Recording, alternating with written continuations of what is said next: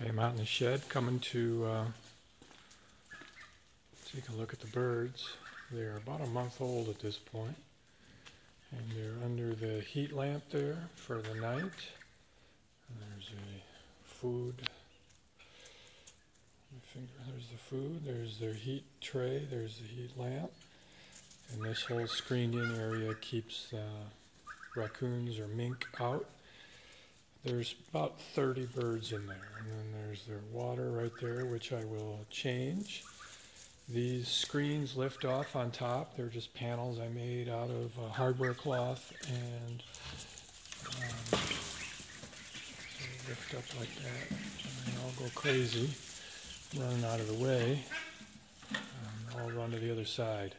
They'll stay in here for another 2 weeks probably, and then I will put them outside. Still a little cold at night here, and they don't have all their feathers. So that's the latest on the birds. I'll try to post this up.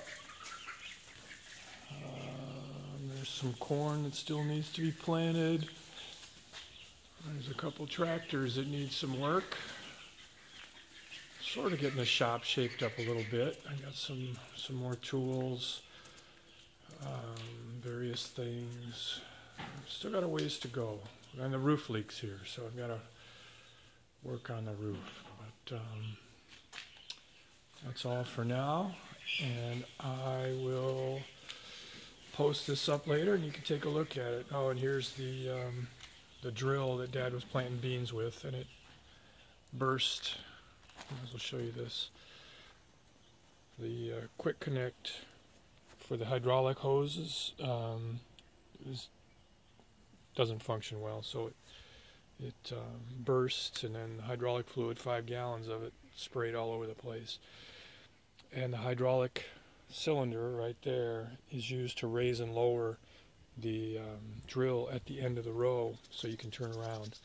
But he got them all planted, and now it's just time to pressure wash it and probably replace those couplings at the end where it goes into the tractor.